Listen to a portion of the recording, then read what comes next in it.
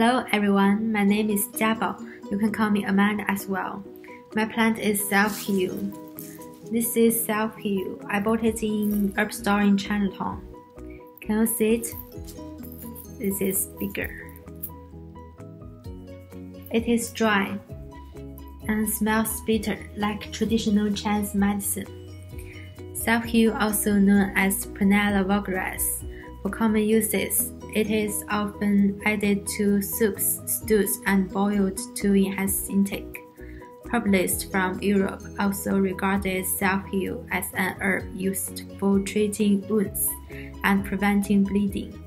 For treatment and cures, self-heal is used to treat wounds, since it has properties that help in the stabilization of tissues and preventing the skin from having excess moisture. The ability to stabilize tissues also implies that it is able to treat cuts and burns. And self-heal is also associated with the ability to treat mouth inflammation and used in treating food poisoning. Self-heal also used to cure boils as well.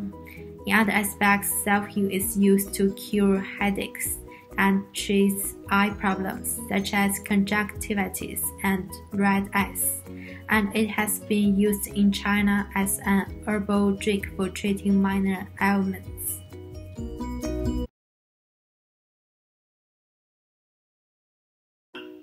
Asian traditional folklore indicates that some old stories present self-heal was sent by God to cure all ailments afflicting man or beast.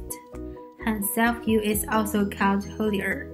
In ancient time in America, people made tea by using the root of self-heal and drank it before hunting expeditions, because people believed that the tea from its root is able to enhance the power of observation. In a different twist, self-heal was used by witches who grew it in their yards and gardens to cover the fact that they were witches because of the belief that it was an herb sent by God, hence a protective tactic used by the witches.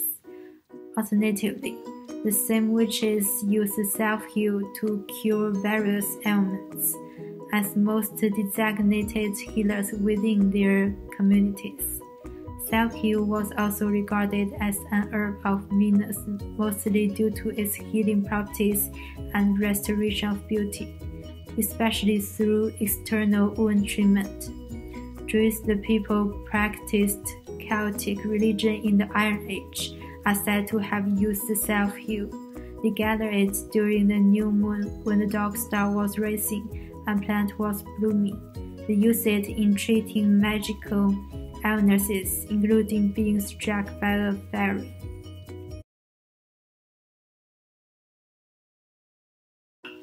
Self-heal has been used as a cure to prevent infection, internal bleeding, the remedy for diarrhea, weakness of the liver or heart, fevers, and high blood pressures. As a cream, the self-heal has been used as a medication for inflamed anal blood veins. Also, the eye wash made from it, the plant has often been used to relieve tired, puffed-up eyes, and treatment of conjunctivitis. It has frequently been used for soothing sore throat. At times, it has been used as a medication for treating anxiety, mood swings, and depression when taken as a tea. The dew of self-heal herb has been recommended as a tonic to inhibit and treat summer heat and summer rashes for both adults and children, since it cools the body, whereas its mild demulcent qualities can help to rehydrate human body.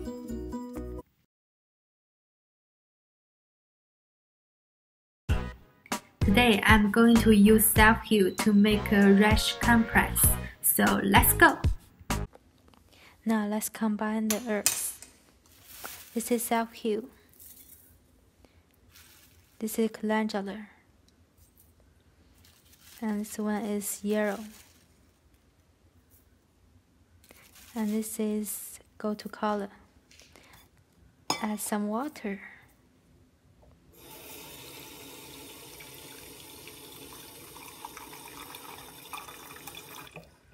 That's enough. Now, let me stir it to combine. Bring it to a boil. Yes, it's good. Now let's simmer for about 20 minutes. Good. This is self-heal tea. Now let me ladle some of the white herbs plus some of the tea into the cloth.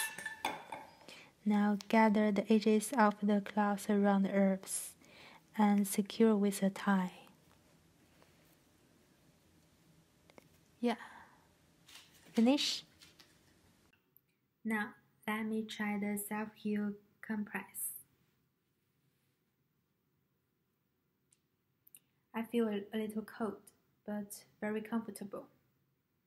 Actually, I don't feel anything else, because my skin is not sick.